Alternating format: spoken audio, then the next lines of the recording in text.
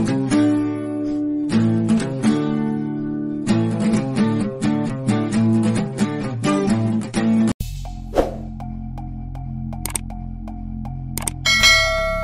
everyone, welcome to my presentation. I am Indrani, a student of data science course at IvyProSchool. Today I would like to present my data analysis report on data science jobs and salary dataset as a part of my research project under Advanced Excel module at Ivy.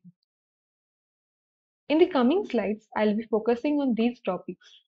I have basically used MS Excel for this analytical study. I would show you the steps that I have followed and also take you through a dynamic dashboard which I have created based on the analysis outcomes. First, let's have a look at what data science is and what exactly data scientists do. Data science involves preparing a vast volume of multi-structural data for performing advanced analytics using modern tools and applications, including the process of data cleaning, mining, filtering, aggregation, manipulation to extract meaningful information from data. Data science domain mainly deals with three categories of data, that is structured, semi-structured and unstructured. This high volume of data can come from multiple real-time data sources and in any format. Data scientists basically examine which business problems need to be answered and where to find relevant data for necessary analysis. Data scientists use certain analytical applications to derive meaningful information and identify patterns in the data through visualizations. This in turn enables the business leaders to draw useful insights and develop effective strategies for business. Data science not only includes data analysis, but it also comprises multiple other fields and concepts like statistics, scientific methods, artificial intelligence, machine learning, deep learning, and many more. Coming to the dataset attributes, the dataset for the analysis has been collected from Kaggle website, which is an open source platform. It combines data from one of the best company review sites, that is Glassdoor. It allows users to anonymously submit and view salaries as well as search and apply for jobs on its platform. The dataset being used for this project comprises details of various job postings related to data science roles from different locations and companies of USA. The dataset contains one table with 37 numbers of fields and 742 unique records. Let me quickly show you the dataset so that you can have a clear idea about the rows and the columns. As you can see, the table consists details of each job title. The job title column showing the title of the job, that is data scientist, junior data scientist, senior data scientist, and so on. The salary column showing the range of the salary offered by the company. The job description column refers to what is expected out of a job title. The next column contains the name of the company. The location column showing the location of the job. The headquarter column showing the location of the company headquarters.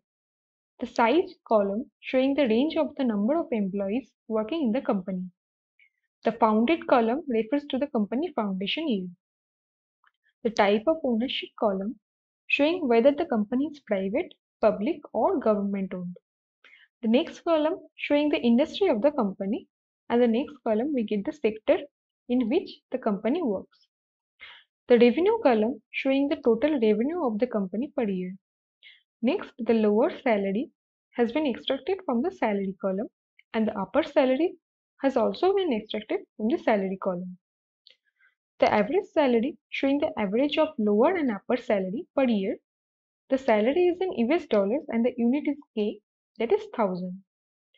The job location column showing the state which has been derived from the location column. Next, the age of the company which has been derived from the founded year column. Next, we have multiple skill columns like Python, Spark, AWS, Excel, and so on, where 1 means the respective skill is required by the company and 0 means it is not required. This details has been extracted from the job description. Next, we have job category column which contains title of the job in more generalized form like data scientist, ML engineer, and so on. Next column showing the seniority of job positions like junior, senior. It is extracted from the job title column. And here any means seniority level is not mentioned. Next we have degree column showing the company is offering experience credit for a master's degree or PhD degree for respective job title. Here also any means the degree is not mentioned in the job title. This is the overall clean dataset which has been used for the analysis. Now moving back to the presentation slide. So my project objectives are to find which data science roles are high in demand and offering comparatively higher salary, to identify different variables affecting the salary offered and look for any correlation between them. Also, I wanted to understand from an employee's perspective which skills and expertise an employee should acquire to strive in the emerging data science field. Moving to the next slide, which shows the project roadmap. For any data analysis project, from collection of raw data to generating insights, it is necessary to follow certain steps for the desired outcomes. The raw dataset was in .csv format, that is comma separated value format, with 1000 number of records and 42 number of fields. It was necessary to first convert the data in Excel format and then clean and process the data by removing blank and duplicate rows and performing several simplifications to make the data usable for further analysis. The final dataset consists 37 number of fields and 742 records. For solving the key problem statements based on the dataset, I have used different Excel functions and tools such as lookup and aggregate functions, pivot tables and charts, data validation, conditional formatting, sorting and filtering, and so on. And finally, I have created a dashboard to present the overall outcome. Now coming to the key questions which I have selected from 3 categories to generate insights that will support my project objective. Let me show you the analysis part in Excel, which would help you to understand how I have answered each of these key questions. Prior to analysis, I have named the complete table and the column ranges for convenience. To name the table, you need to select any cell within the table and press Ctrl A, and then in the name box you can type a name and press enter. Here you can see my table name is table 1. After that, I have named each column range as per the respective field names. For that, you need to select the whole table, go to formulas, select create name form selection, and here we need to name the selected range from the top row, that is here. Then press OK. Here, as I have already done that, I'd skip this step. Also, for using the lookup function with these, I have named the complete header row as header. Now coming to the first question, which asks, identify the state or location-wise distribution percentage of data science related rows. Here I have used pivot tables to find the desired outcome. To create a pivot table, you need to go to the dataset, select any cell within the table, then go to insert, select pivot table. Here the table range is automatically taking the name of table, that is table 1, which I have assigned. For the output table, you need to select the place for which you can either select a new worksheet or existing one. Here I have created separate sheets for questions. I would select existing worksheet and the location would be the sheet name, that is question 1, along with the cell number, and press OK. For this question, I would need 2 fields, that is state or job location and the number of jobs. Here I would simply drag the job location under row and job title under values.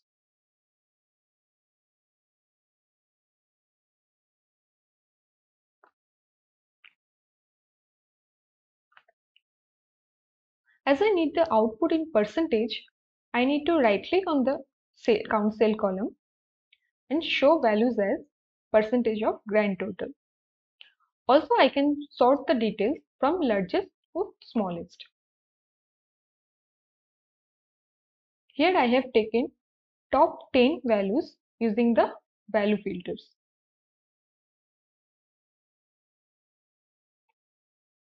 So my pivot table is ready. After that, I have created a pivot chart from this table.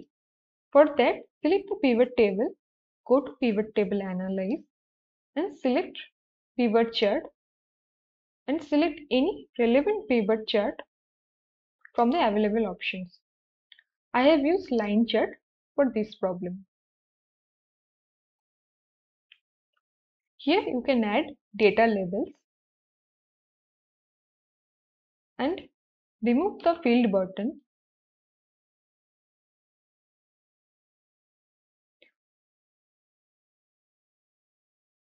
So this would give the precise look of the chart.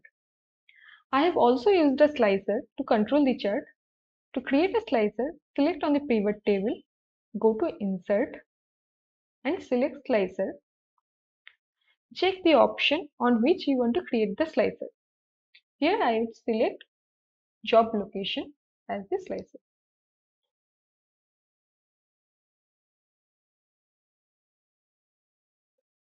So from the analysis and the chart output, it can be inferred that California has the most number of data science related jobs.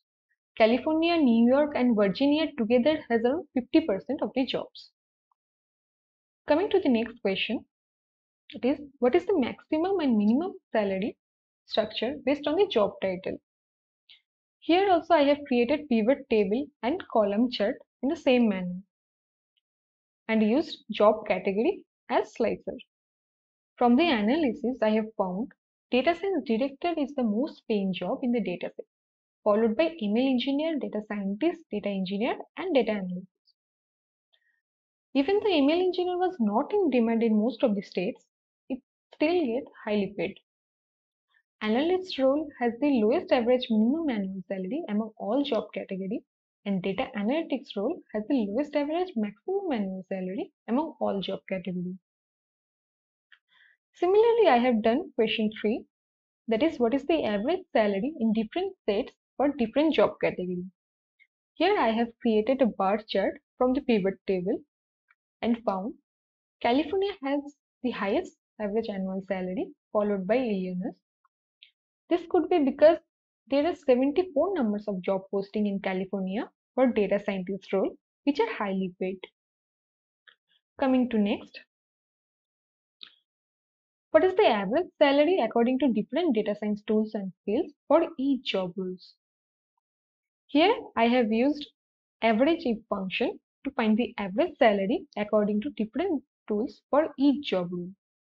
Also I have used conditional formatting to show the salary is varying under each skill for different job roles. Like for data engineer, data scientist, ML engineer and other scientists where Python skill is mentioned, it is getting comparatively higher salary. Overall, it can be observed that the positions where Python and AWS skill are mentioned in the job description are getting paid more. Comparatively less salary has been offered for the job posting in which Excel skill is mentioned. For other skills, there is not much relation between the skill and the average annual salary. Coming to the next question. Here I wanted to understand what are the top skills required by the company for each job title, or what are the common skills a data scientist should have. I have used SUMIF function to find the number of times each skill is mentioned for different positions. Also, I have used data validation for different job roles and use conditional formatting for showing variation of skill within each job role. To apply conditional formatting, we first need to select the range, then go to Home, then select conditional formatting and select data bars. As I have already done that, I have skipped the step. Data validation is basically used to apply some restrictions on the type of data that can be entered within a cell. For this, you need to select the cell on which you want to apply the rule, then go to Data, then select Data Validation.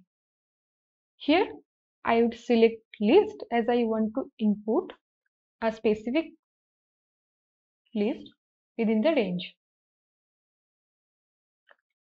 You must create the list separately somewhere within the sheet. In the source, you need to select that list range and press OK. Now if I select the drop down, you can see the list is coming and I can choose any option from this.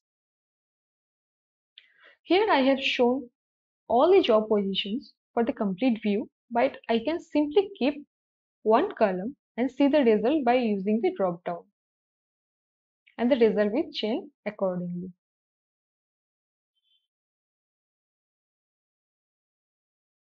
From the analysis, it can be inferred that Python and SQL are the top skill in demand for data scientists, data engineer, machine learning engineers. Excel is also a good skill to have for many of the job listed. Spark, Keras, Scikit, these are the skills which are not mentioned in many of the job descriptions. For the next question, that is, find the relation between the job title or category, average salary and degree, I have used pivot table and a column chart and found companies that mentioned a PhD degree in their job description offered much higher average annual salary for each job role as compared to master's degree. Next, I wanted to determine what the top 5 industries with maximum number of data science related job postings. Using pivot table and a pie chart, I have found biotech and pharmaceutical industry has maximum number of jobs, followed by computer hardware and software industry and insurance careers. However, IT industry has fewer jobs for data science related roles. Next question is about job title with distribution of jobs in percentage. From the pivot table and chart output, you can see that there are large number of job posting for data scientists, followed by other scientists and data engineers. Data scientist, data engineer accounts for around 70% of the job posting. Coming to the next. Here, the question is, how are the job positions are getting paid with respect to different seniority level?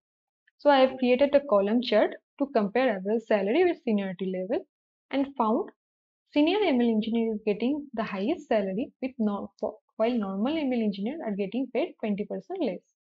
It is followed by senior data scientists who are earning 28% more than a junior data scientist. Next question is about average salary range provided by public or private companies in finance, real estate and retail sector. Here I have used lookup, index and match function along with sort and filter. First, I have copied the company name column from the main dataset. I have kept only unique company name. To get the relevant ownership details according to company name, I have used index and match function. The index function is used when lookup value is located anywhere but not in the first column of the table array. Under index, the table array would be the table 1. Next, to find the row number, I have used match function. Under match function, the lookup value will be the company name and the lookup array is the column range which has been named as per the header. And match type here would be 0 and I need exact match. Next, I need column number. For this, again I have used match function. Under match, the lookup value would be this column and lookup array is the range where I need to look for the value. I have named the header row as a header and here the lookup array is header. And for exact match, the match type would be 0. Following this, I have found the ownership details for all the companies. By applying proper cell referencing rule, I have dragged and copied the formula to the sector column to get the respective sector. Using the XLOOKUP function, I got the salary and average salary details as well. Then I have used the filter on the whole table. The shortcut to apply filter is Ctrl+Shift+A. Once the filter is active, then you can select the filter icon in each column and check the required option on. One keynote here is to perform any calculation using the regular Excel functions on the derived table. You need to copy it somewhere else, or you can directly use subtotal function on the filtered table. To find the average salary range of three sectors, here I have used subtotal function along with maximum and mean function, and found that in finance sector, average salary is ranging from 27.5k US dollar to 173k US dollar. In real estate sector, average salary ranging from 95k US dollar to 130k US dollar. And in retail sector, average salary is ranging from 85k US dollar to 163.5k US dollar. Coming to the last question, where I have tried to look for any correlation between revenue, age, size of the company with the salary offered for different roles. Using the pivot table and the chart, I have found that there is no significant effect of company age and revenue on the salary offered for different roles. However, larger sized company can afford to pay the best for different roles. So I have explained each key question along with their outcomes separately. However, for a high-level summary of the analysis, a comprehensive data visualization was necessary. Dashboard analysis helped me to present the prominent outcomes in a precise manner. I will now show you the snapshot of my dashboard. This is my dynamic dashboard display. Here you can get an idea on different patterns for the key outcomes. I have used two slicers here. One is for job location, another is for job role or category. It is important to create connection between the slicer and the relevant pivot tables and charts. For that, you need to right click on the slicer, select report connection, and check the pivot tables on which you want to apply a particular slicer. As I have already done that, you can see if I select or deselect any option on this slicer, the dashboard will change accordingly.